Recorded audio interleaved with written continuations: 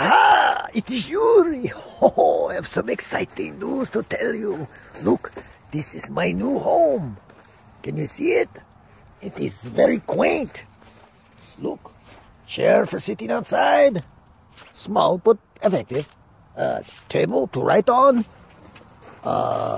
Look, lots of space for my blankets and my pillow. Ah, I am so happy. You know what? This place is very sacred. This is where Yuri comes to stay when he visits the wolves.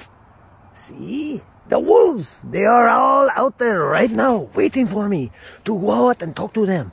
I bring them vodka, give it, let them take little sips, and then I take a big gulp and they take a little sip. And the wolves, they don't drink much vodka, so they get very inebriated very quickly. Now, Yuri can drink whole bottle, not a problem.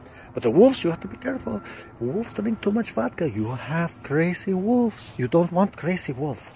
Oh, no. Because, see, wolves are already crazy.